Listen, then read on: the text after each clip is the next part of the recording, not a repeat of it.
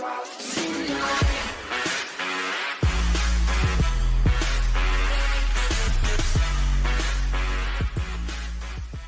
one got punked Wednesday morning when Ashton Kutcher came to Capitol Hill.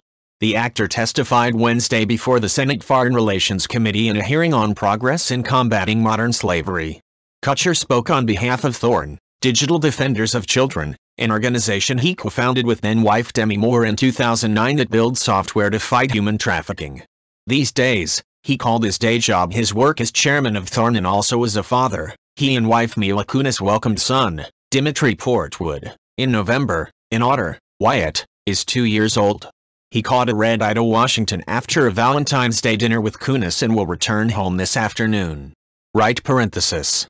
Ashton Kutcher walks with Senate Foreign Relations Committee Chairman Senator Bob Corker, RTN, before testifying on Capitol Hill on February 15, 2017 in Washington, D.C. In an impassioned 15-minute opening testimony, Kutcher praised the committee for bipartisan cooperation on the issue, calling his opportunity to speak one of the greatest honors of my life, his voice cracking multiple times as he recalled his work with victims. As part of my anti-trafficking work, I've met victims in Russia, I've met victims in India, I've met victims that have been trafficked from Mexico, victims from New York and New Jersey and all across our country. I've been on FBI raids where I've seen things that no person should ever see, Kutcher said. I've seen video content of a child that's the same age as mine being raped by an American man that was a sex tourist in Cambodia. And this child was so conditioned by her environment that she thought she was engaging in play. Quotation mark. Kutcher pressed the importance of using technology as a tool that can be used to disable slavery, citing specific progress. Ashton Kutcher testifies at a Senate Foreign Relations Committee, examining ending modern slavery, building on success, on Capitol Hill on February 15, 2017 in Washington, D.C. It's working. In 6 months, with 25% of our users reporting, we've identified over 6,000 trafficking victims, 2,000 of which are minors. This tool has enhanced 4,000 law enforcement officials and 900 agencies. And we're reducing the investigation time by 60%, he said of a software tool called Spotlight. Quotation mark. Another tool called Solace has taken investigation time from dark web material from 3 years to 3 weeks, Kutcher said. He spoke knowledgeably on the issue and called for specific actions, including additional funding for the technology, fostering public-private sector relationships, looking into the pipeline for victims, including working with the foster care system and the mental health system, and differentiating solution sets for sex trafficking and labor trafficking with enforcement and legislation initiatives.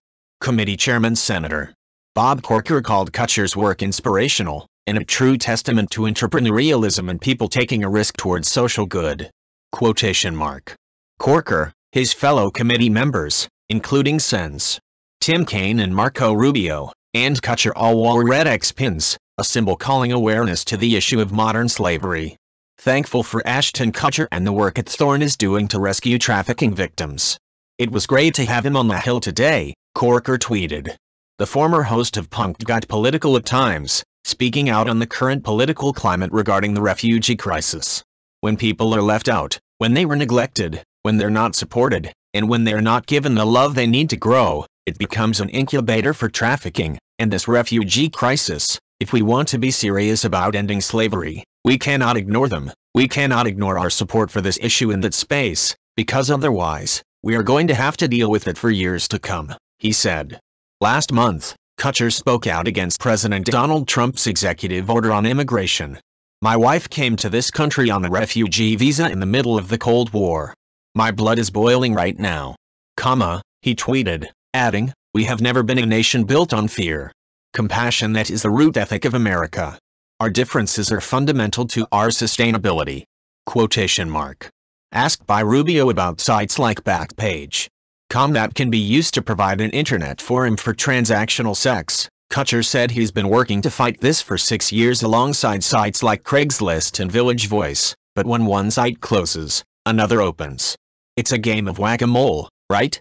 And the only question we have is not relative to censoring it, it's not relative to shutting down the internet, it's relative to can we build the tools that are better than their tools to fight what's happening? Kutcher said. The hearing wasn't without its lighter moments. Senator John McCain is not a member of the committee but came to thank its members for dedication to the issue, acknowledged the committee's famous guest. "Ashton, you're better looking in the movies," McCain said. Kutcher blew the senator a kiss, saying his wife thought so, too.